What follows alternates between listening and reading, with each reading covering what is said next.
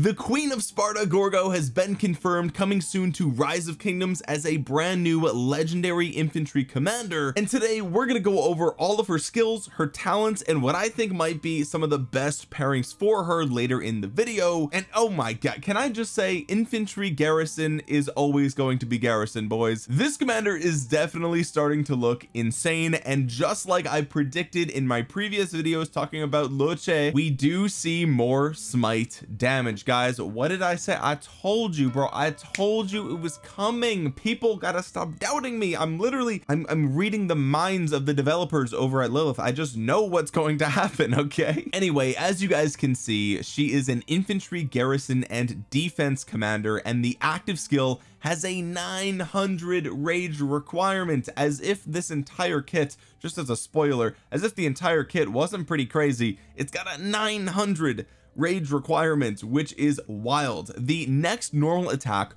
launched by this commander's troop deals smite damage of 2,500. For the next 3 seconds, this commander's troop deals 10% more normal attack damage, deals 10% more counterattack damage, takes 20% less skill damage, and deals 5% less skill damage. Okay, so we have a lot going on here. First of all, nothing on this skill specifies that she has to be in a garrison for any of this to work, which is crazy, because if you remember, Justinian just came out and he is the new cavalry rally commander, and his active skill was super contingent on him actually being in his role of being a rally leader. So I suspected that this infantry cycle we might see a commander that's garrison but would be heavily influenced by needing to be in the garrison, and this says nothing about that. Okay, the other thing that we have to note here is that yes,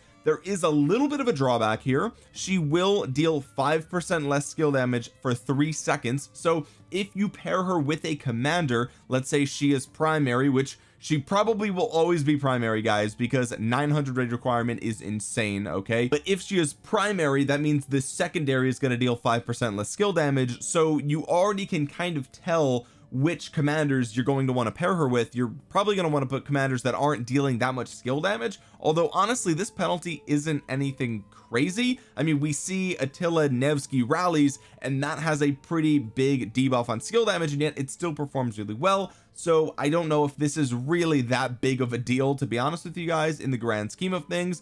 But also we have to keep in mind that we're taking 20% less skill damage from the target, right?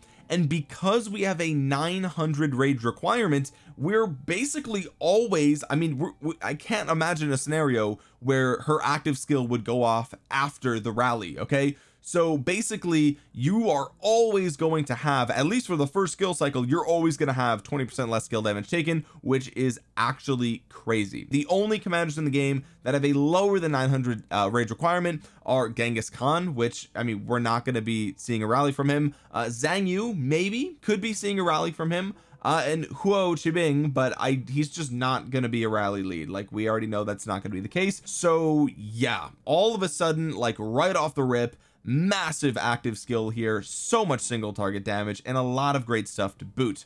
Let's move on to the second skill. This says infantry units led by this commander gain 40% increased attack. Whenever their troop launches a normal attack, it is a 10% chance to increase normal attack damage taken by the target by 30% for 3 seconds. So this is really nice stuff here. First of all, tons of infantry attack. This is not really what I would love to see from an infantry garrison. Typically you would like to see lots of health, lots of defense, lots of tanky stats. Okay, but one thing is for sure, Gorgo is going to hit like a truck with this amount of infantry attack and normal attack damage. Not only are you dealing more normal and counterattack damage, but also the target has a chance to take more of it as well with an 8-second cooldown. Let's move on to the third skill, which says infantry units led by this commander gain 30% increased health while they're serving as a garrison commander. Let's go. That is the tanky stat we were looking for right there. Whenever their troop launches a normal attack, it has a 25% chance to deal additional smite damage to the target with a damage factor of 300 4-second cooldown. This looks very similar to Luce in his third skill, I believe, also has this same portion that says 25% chance to deal 300 smite damage, although if we pull up his skills, he has a 5-second cooldown for the exact same amount of damage and the exact same probability of dealing that damage. So I don't really know why they would give one a lower cooldown than the other, when this second part of the skill, I mean, this doesn't say it has to be in the Garrison, right? The first portion, like the 30% health, yes, that only works in Garrison, but the second sentence here doesn't specify Garrison at all, so why she would have a lower cooldown for that, I'm really not sure. Moving on to the fourth skill, it says whenever this commander's troop deals smite damage, it gains 30% bonus normal attack damage for 3 seconds. Oh my god. Okay, so not only do we have a chance to deal smite damage on the third skill, we're dealing smite damage all the time on the active skill, and with a 900 rage requirement, you're going to be popping that active skill faster than most active skills in the game, which is crazy. Taking a look at the expertise, it says if this commander's troop has less than 50% units remaining, whenever it is hit by a normal or counterattack, it has a 10% chance to gain a mighty shield with a damage factor of 500 for 3 seconds. When triggered, this skill also reduces the attack of up to 5 nearby enemy troops by 30% for 3 seconds. So if you are swarming this Garrison, expect to have your attack absolutely nerfed, and expect to be massively punished by the increase in normal attack damage on the fourth skill, the increase in normal attack damage on the active skill, and you're going to be taking less skill damage from those swarms as well. So overall, I mean, plus, oh my god, bro, plus the 40% attack, oh my god. Okay, so let's just think this through for a second. Okay, now that we've looked at all of the skills, the obvious pairing here is Luce, right? Now this isn't a perfect pairing, let me just say that right off the rip. Okay, it's not a perfect pairing. The march speed reduction debuff on the active skill isn't great for a Garrison, but he is still dealing massive AoE damage. Okay, and he's dealing smite damage in 2 different ways, with his active skill and also with his third skill, in the same way that Gorgo is also dealing it with hers. And you also have to keep in mind that smite damage is damage that is amplified by boosts to your normal attack damage. Okay, so if you do a Gorgo primary, Luce secondary as a Garrison, then what's going to happen is she's going to launch her active skill, boost her normal attack damage by 10%, and in that time you're going to hit with Luce's active skill, which is then going to be boosted by 10%, because that's how smite damage works. Also, with the enemy taking more normal attack damage on the second skill, anytime that you deal smite damage to that target, you're going to be dealing more damage. So whether that's the active skill on Gorgo,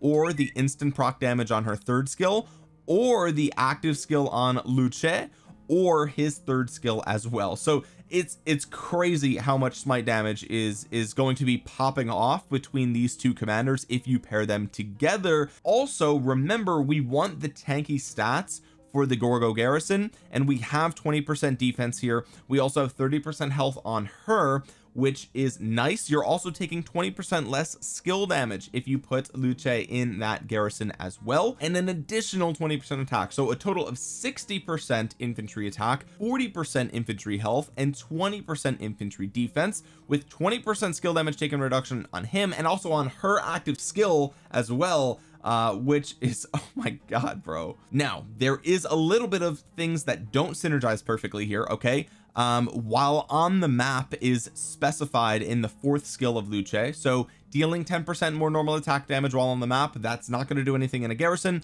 Also, the expertise on Luce is not going to do anything in a Garrison whenever this commander's troop launches a normal attack while on the map. Okay, so we know that those 2 portions of, so the entire expertise, the first half of his fourth skill is not going to do anything, and I think everything else will work. This says 20% attack when fighting other troops, and a rally, I believe, is considered other troops. So yeah, I think everything else here on his kit will work. So it's not perfect synergy, but it's really good synergy, guys. This is really good. Oh my god, I honestly think this is going to be such a hard Garrison to swarm down. Like, I just don't think you're going to do it. I think it's really going to hurt if you try to swarm down a Gorgo Luce Garrison. It's going to be actually crazy. Plus the shields that you're just going to get, like free shields, like what? Now we also have to talk about Zenobia. Okay, she is kind of like the infantry Garrison that just never dies. It seems like every time she just is revived with every new release cycle. Okay, it's kind of nuts.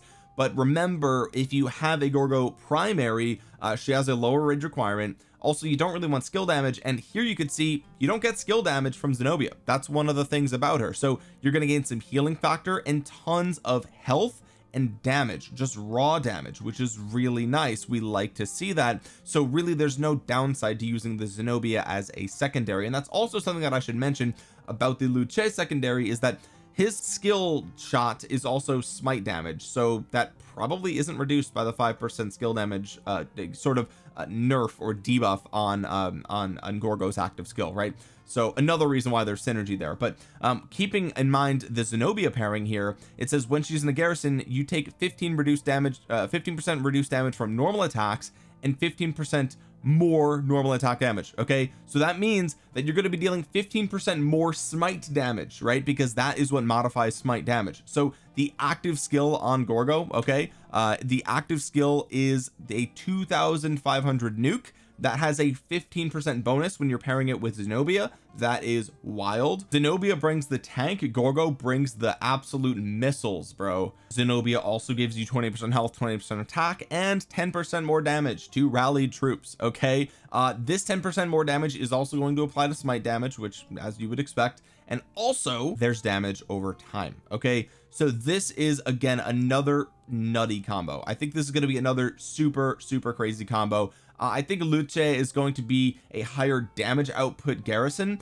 I think Zenobia might be a little bit tankier as a Garrison, but we're just gonna have to wait and see how these things actually play out. I still think that we don't actually know 100% how smite damage is going to work. Like, is smite damage like just normal attack damage? Is that what it is? I'm really not sure exactly how that works. Okay, but all in all, I think that this is going to be an extremely powerful Garrison. It's going to deal a ton of damage. It's going to be really hard to swarm down. That's my expectation. I could be wrong about this. Okay, obviously Gorgo is not in the game at the time of recording this, so like this is all speculation. But right out of the gate, we have two commanders we know have really good synergy here, which is wild. And that's not even to talk about the different, you know, armaments and formations that you can be using to synergize with Gorgo. The arch formation may actually be Garrison meta.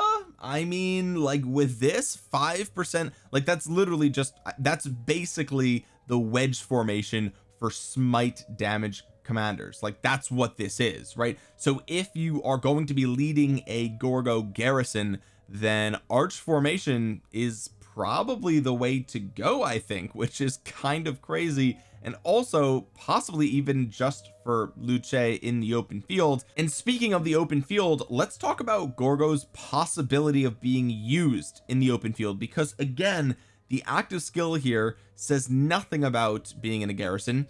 Her second skill says nothing about being in a Garrison. Her third skill does say that she only gets the health in the Garrison, and then the fourth skill doesn't say anything about being in a Garrison, and the expertise says nothing about being in a Garrison. So there's a lot on her kit that looks like it's going to just work in the open field. Like this could actually just be an open field infantry commander, like actually even more so possibly than Tarek, if I'm remembering correctly. This is kind of nuts. We have a 25% chance of an instant proc 300. We have 40% attack, reduced normal attack damage, 30% more normal attack. I mean, guys, this is wild. This is wild. Now the thing is, like, do you really want a defense? Because you're gonna use her as primary, right? I think you probably would, but you're then gonna have the defense tree. There's no march speed on her, by the way, so she's gonna be really slow out in the field. So definitely a huge downside there. But I mean, people use Zhuge Liang in the open field and he has no march speed either, so I don't know. We could actually see Gorgo as a commander here now in the field, right? But also you have to consider, right, that yes, she has a 900 reg requirement, but I mean, you could put her as secondary, and then the skill damage, dealing 5% less skill damage here, that immediately doesn't matter if she's secondary, right? Because you're not going to be dealing skill damage if she goes second. then you've already popped your active skill. You're presumably going to have skill damage on your active, right? So I don't know. I mean, you could do Luce primary, Gorgo secondary, right? That could be an open field combo, which is actually kind of crazy. You would do 5-5-1-1. I mean, like, or yeah, I mean, you get so much value out of 5-5-1-1, right? Like insane active skill, 40% attack. You get this nice little buff here.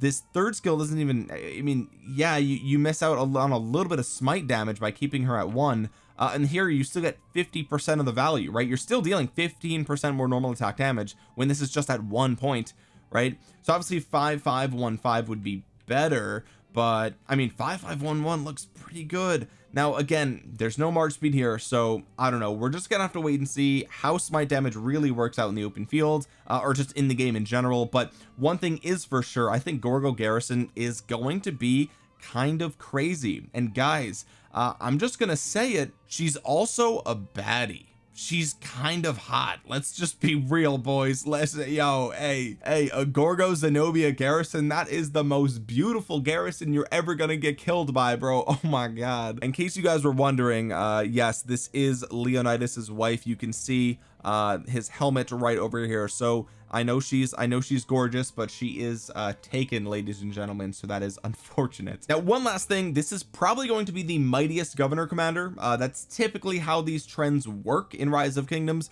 So in case you guys were wondering, I suspect Gorgo will be the mightiest governor commander, Luce will be the Wheel of Fortune commander. That is what I am expecting to be the case. Of course, you will be getting Luce for free in the upcoming 5-year anniversary event. All right, guys, with that being said, if you enjoyed this video, drop a thumbs up on it. It really helps out the channel a ton. It helps get this video out into the YouTube algorithm so other Rise of Kingdoms players might see it. While you're down there, comment down below your thoughts on Gorgo. I would love to hear from you guys. Do you think she's going to be the new Garrison meta? I think she definitely has a chance. I really want to know your thoughts on this. And while you're down there, consider subscribing to the channel and clicking the bell to be notified the next time that I upload breaking news for Rise of Kingdoms. And with that being said, guys, thank you so much for watching. This has been Omniarch. I will talk to you guys again soon. Peace.